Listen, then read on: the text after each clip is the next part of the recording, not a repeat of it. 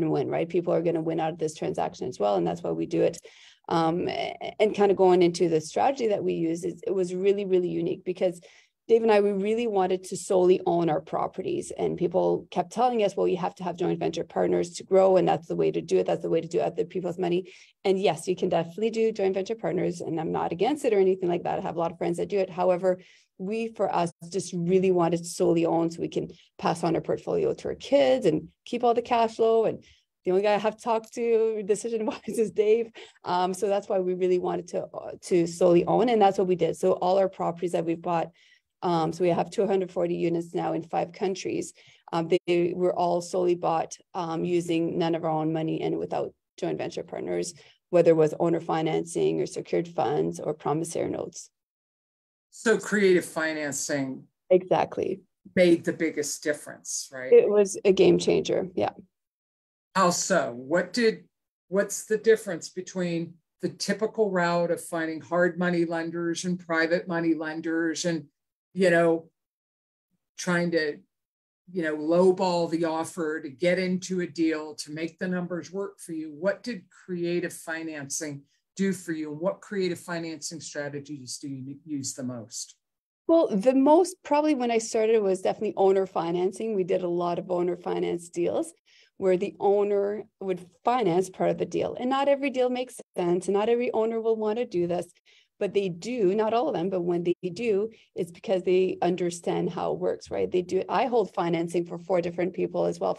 And I've never met them. I have no idea what they even look like. Why would I do that as an investor? Because I understand creative financing and it also benefits me where I'm still making interest and I don't even own the asset anymore. I get to defer my capital gain. So there's tax implications as well. So owner financing is definitely one of my favorites. I love secured funds as well. So in Canada, that would be RSPs or TFSAs. In the States, would be like your 401k. And also promissory notes, which has been really helpful on certain deals, whether it was for closing costs or renovations or just for the part of the down payment that I needed as well.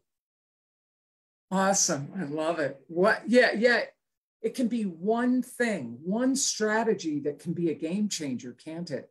Absolutely. And then when you learn even more than one, then, okay, well, the owner's not willing to hold financing, but it's an amazing deal. I have a great exit strategy. I know how I'll be able to pay back the lender. Well, I'm not going to stop there. Okay, maybe the owner's not interested. That's going to happen. You're going to get some no's. Well, I'm going to go use one of the other methods instead.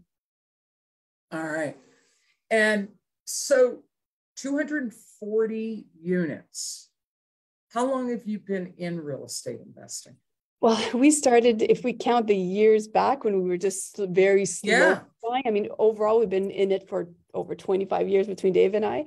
But that was, again, at first, it was a very slow. Really struggling along. Exactly. When did you really hit your stride and you started to get momentum? Because, there's no shame in that journey. Like having someone like you who has so much experience and had the struggle is real, right? The struggle is real. And trying to do it on your own and trading time for dollars and trying to figure it out and raising your own money and just trying to acquire one every year to learning just a couple of game-changing strategies to catapult. Tell us that journey. 25 years, where was the momentum? Where did things start to shift for you? Really, the shifting point, I mean, my kids were, I have 3 kids. And I knew that I wanted, they were growing up as they always do, way too fast. And I just remember on my mat leave with my youngest one, I remember my entire mat leave thinking I want to see him get on the school bus and I want to see him get off the school bus. And I want to be there with my kids, my 2 older girls after school. So if they're having a bad day, they can talk to mom right away. I'm home and I'm there for them.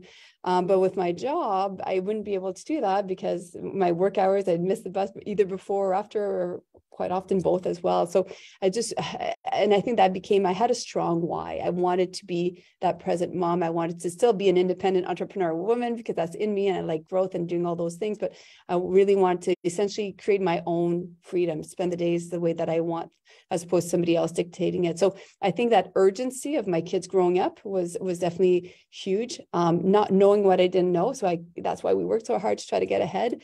And then after reading the Rich Dad Poor Dad, and just deciding that we're going to do this, Dave and I were on the same page. And that year we just did it. We worked extremely hard, 12 properties in 12 months. Like we did not watch TV that year, right? Like except for the kids or family night. Okay, pause there. Talk about that. Like, because it does take sacrifice, right? In order to fit this in, when you're working full-time jobs, you know, people say, oh, I don't have time. Well, how much TV are you watching every night? Well, you know, like what did it take?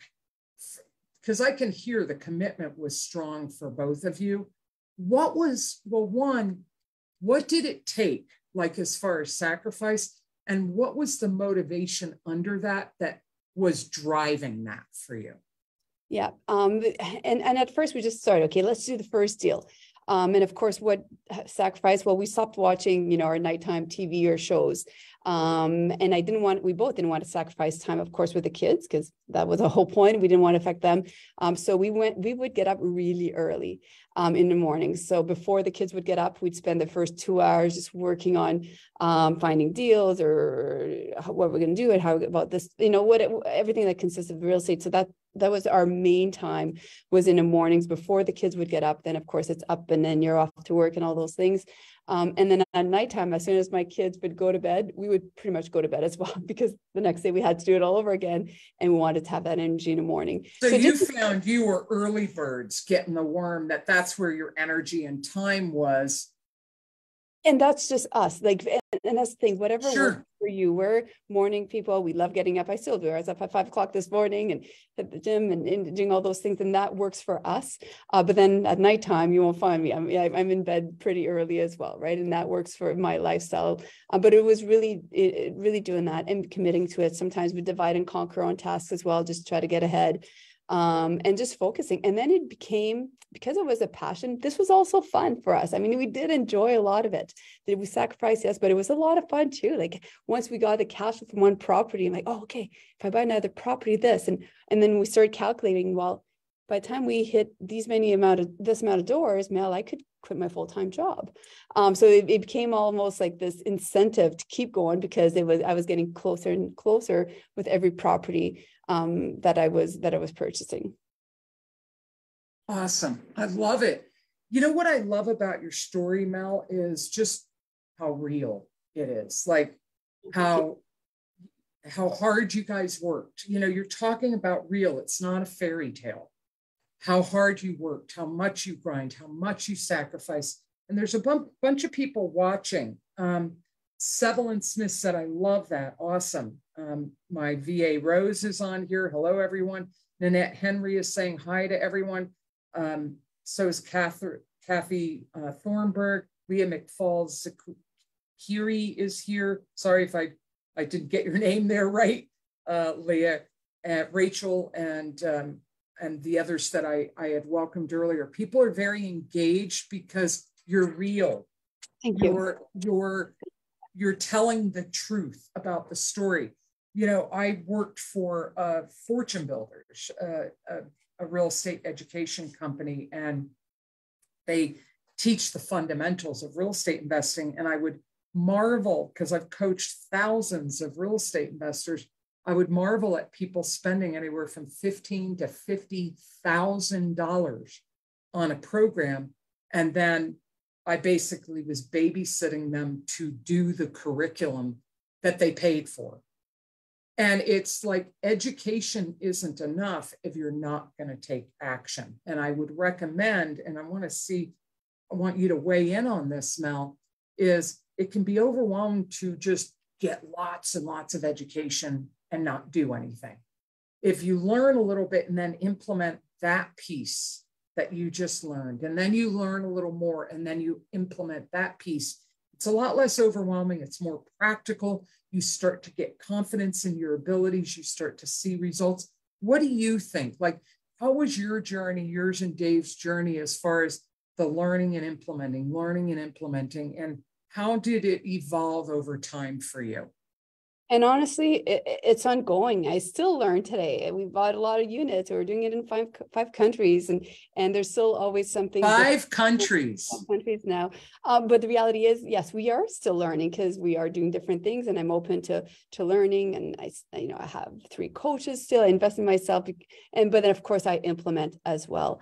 So I think you're bang on. I mean, you can have all the knowledge in the world, but if you're not ready to take action, you're just not going to get the results that you're after. And I think that's often what happens, is that you want to do it, but then that action piece where you're actually, okay, well, analyze the deals, put in that offer, put the right conditions in. And it's scary if you don't have the right information and knowledge. So 100%, you should have a coach that you know, like, and trust, and that has proven results with their students and all those things. But at some point, it is up to you to have ownership in your journey and go and implement it and ask questions when you're stuck, so they can help you through it as well. Love that. Love that. What would you say your biggest challenges have been? Oh boy, we've had so many. I mean, it started off with, well, we grew very, very quickly. So we bought 12 properties in 12 months, plus we had some already. So I was self-managing at that point of 76 units. So that was a huge growth that happened very quickly. But then, of course, we were just bottlenecked. We couldn't handle it anymore. Do I regret that journey? No, because I got really good with systems and implementing things. And now I can talk about the property management piece of it as well. But that was something that, was very, very challenging at that point, because we grew so quickly. But now we outsource. We had our own property management company for a while, and now we outsource. So I can really focus on that. I mean, we had so many roadblocks as well, or made mistakes, right? Because you don't know what you don't know. And not because you're not smart, not because I'm not smart, but yeah, there's certain things I didn't have. Yeah. My structure was completely wrong. We had to change it. All those kind of things that are really, really time consuming and frustrating and very financially, well, it's expensive. Costly. Yeah. And would you say fear, frustration, and failure were just kind of a regular part of the process of learning as you went along, dealing with the fear and frustration and failing forward and making mistakes and learning from them? Talk a little bit about that, because I think that stops a lot of people. I think that stops a lot of newer investors. They feel like they have to know everything and be perfect at it. And they don't realize that you need to actually take action, and you learn by doing, you learn from mistakes. Talk a little bit about that. Well, yes. And I'll talk about my story. But before I do, think about driving the first time, whether it's a car or a bicycle, right? It's that fear of actually doing it the first time. And if you remember the first time, I was white knuckled, right? I'm hanging on so tight and it's uncomfortable. And after a while, then you get comfortable. And after years of doing it, you're drinking coffee and singing in great analogy. I love it. Yeah. You become more comfortable. Doesn't mean you don't have fear sometimes, right? If you're in a new city, right, traffic, but you do become more comfortable. And that's what I became comfortable with. And I guess my own confidence came from doing it over the years, built up. And also knowing that, hey, have I had failures? 100%. Absolutely. I made many mistakes. I had failures. But what I also know is that failure and not coming back from it, it wasn't failing. It was a roadblock. And I think now, whatever challenge happens, if something happens to us, and things have happened throughout many years, of course, I would go, oh, this is upsetting, or I didn't expect that. And whether it's a big challenge or a tenant left a mess, and I was down on my knees cleaning the place, and it was, crying in deficit, whatever challenge, big or small, that you have, that that, okay, remember that time? And often we'll say that if something comes to us and it's like, oh, well, this really sucks, or this situation is unfortunate, we'll think back at, remember when this happened and got through it? Remember when this happened? It's like, okay, if we handled all of those things. Yeah, you have that experience to draw on that gives you confidence. And the more experience you get, the more confidence you get. And you get that you're going to survive it, right? Exactly. Well, failing is not an option. So yes, roadblocks, yes, difficulties, yes, yes, setbacks, yes. I mean, have you ever lost money? Oh yeah, tons of money. Absolutely. And you're here to talk about it. You survived it. You have 240 units in 5 countries. Talk about how you recover from that. When you've lost a lot of money, talk about the mindset and how you recover from that. I think a lot of it is looking at, number one, bigger picture. I hear a lot of of people often, they talk about the bad situation, let's say with a bad tenant that cost a lot of money, they couldn't evict them, and those kind of things. And yes, you're looking at that specific situation. It's really, really frustrating. Even if it's your first property, maybe you lost $10,000 or $5,000 because they weren't paying. But bigger picture, if you hang on to that property and you're able to push through this couple of months of difficulties and the mess and the renovations, and you can refinance a property in 4 or 5 years and it's increased by 50 or 100K, bigger picture, are you still further ahead?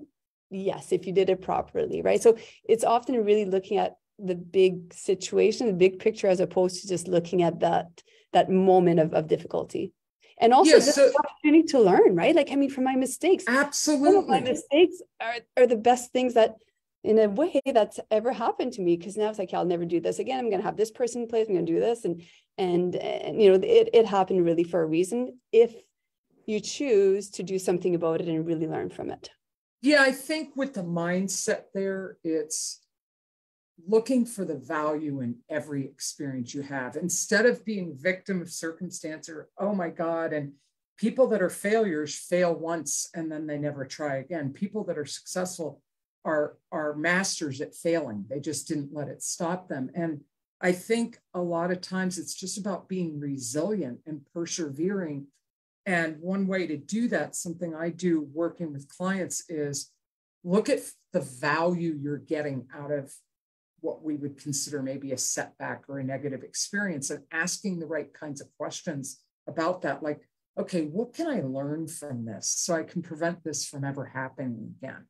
What are the gifts and the lessons I'm learning? You know, what could I have done differently that would have been a better result for me? Things like that bring value to a setback or a failure, versus just a lot of people use that to give up. So would you agree with what I'm saying? I couldn't have said it better. Yeah, 100%. You said it very well said.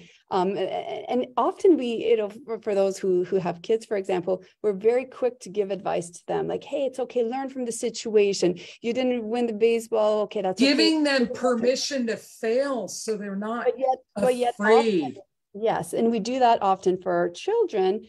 Yet we're not giving ourselves the opportunity to, it's okay to fail. And I very proudly tell my kids all the time, because they'll come to me as well. What happens if we don't win the tournament this weekend, Mom, in hockey? My little 7-year-old was just asked me that last weekend. And then, of course, we talked about failing. I'm like, oh my gosh, well, hey, there's so much opportunity if you fail as well. And what could you have done better? And it's okay. And you celebrate somebody else's win and all those different things as well. And knowing that us as adults and as entrepreneurs, we have to remember that as well. I mean, there's nobody that I've ever met that's highly successful that hasn't failed at some point in the journey. They just never gave up. That's it. It's persevering through it, you know, not giving up. I love this, Mel. Any ask for, like, where are you at right now? What's the focus of your business right now? Right now, well, we this year in 2022, we really diversified in various countries, so it's been a lot of fun. Let me interrupt there. Which countries are you in? You said you're invested in 5 countries. Yeah, so in Canada, the US, Mexico, Costa Rica, and Dominican Republic as well. Nice. All right. And a big part of our journey has been just to really be able to create the life that we want with that, right? And that's really what we tried to live by, to really, you know, we're going on numerous trips a year. Before, I wouldn't have been able to do that. So really maintaining the lifestyle. Years ago, it's interesting, because if you actually look at some of my really first podcasts, I was all about, I wanted 1,000 units, and I was so determined. But now, and that's okay as a journey, as you go through your journey, perhaps you're going to shift as well. It's not about the number of units. It's really about the lifestyle and how I want to spend my time, and the flexibility. So now often for us, it's, of course, we continue to buy, and we're probably going to look at different countries in 2023 as well, but it's also being able to do different things with our money, right? So for example, we sold a couple of properties. Sometimes that happens as you grow your portfolio, you do the monopoly game, right? Take the money from here, you put in different asset. Well, I'm holding financing on a property because I'm holding owner financing or a VTB on it. Well, think about that. I purchased a property using none of my own money, no joint venture partners. So I'm not splitting profits. I sold the property, made money when I sold it as well. And I'm still making money because they're paying me interest, and it benefits me from a tax perspective. So just being able to do some different creative things like that.